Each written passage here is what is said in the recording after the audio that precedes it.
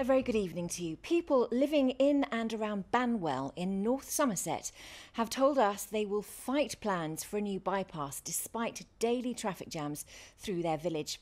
They fear the new road will lead to thousands of new homes being built, as Scott Ellis now reports. The A371 in Banwell is a tight squeeze, and some people who live here can't wait for a bypass. The police have been called a few times to try and direct the traffic, just to try and alleviate the backlog of traffic. The frustration shown by drivers is evident.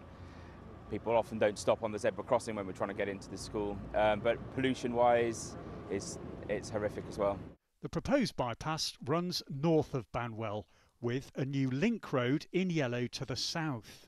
But that comes close to Felicity's house.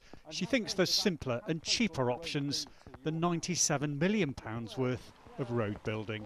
Traffic lights would keep the traffic moving. We could put double yellow lines down to stop these idiots parking on these narrow roads, and we would be having a lovely time. Others are worried about this. These days, the only way of delivering a bypass really is if you deliver houses at the same time. So the funding of the bypass comes from Homes England. So the bypass gets funded if you build 3,000 homes nearby.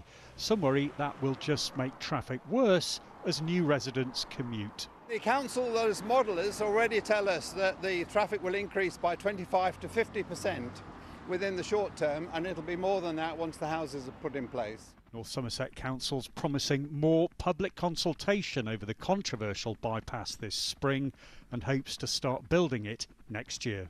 Scott Ellis, BBC Points West, Banwell. 2 teenagers have been jailed after stabbing